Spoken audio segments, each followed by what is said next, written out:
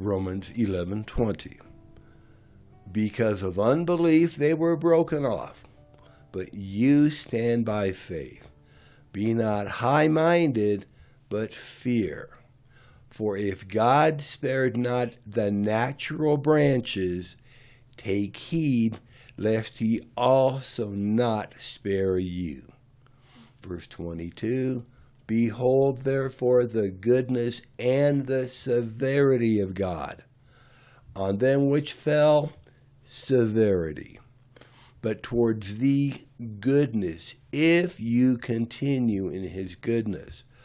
Otherwise you also shall be cut off. Access denied. Yes, God is love. And yes, you might have God in your heart, but does that mean that you can live in any way that you want and still be granted access into heaven?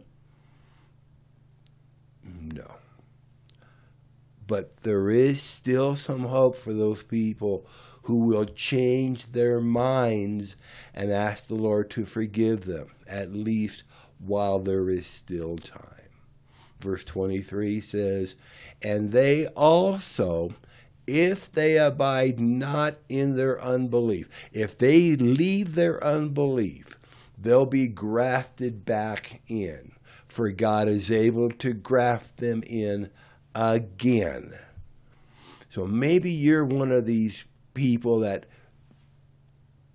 started to follow the Lord, started to believe, but for whatever reasons, cares of world, deceitfulness of riches, things that were in your heart that never came out, seeds that were sown that were allowed to grow and to harvest, maybe they've pulled you away. The good news is if you repent, if you turn away from those ways, God is able to graft you back in again.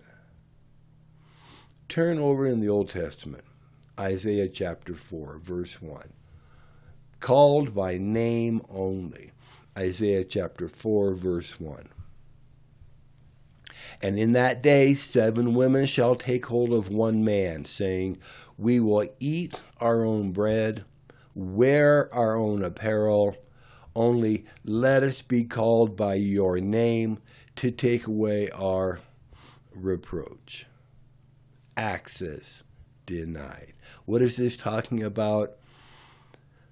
This is the condition of many people in the church.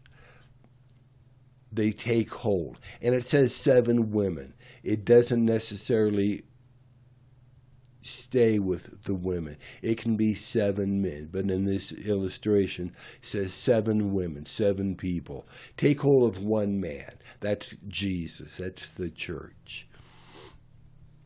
And these women, they're saying, these are the Christians in the church that say, we want to be called Christians. Call us by your name. But we have our own bread. We'll feed ourselves. We'll put into our spirit. We'll put into our lives the things that we want to eat. We have our own clothing. Don't clothe us in your righteousness. We have our own ways of doing things. But just let us be called by your name and take away our reproach. And in that day 7 women shall take hold of one man, saying, we will eat our own bread. We will wear our own apparel. Only let us be called by your name to take away our reproach. Access denied. Isaiah 4:1.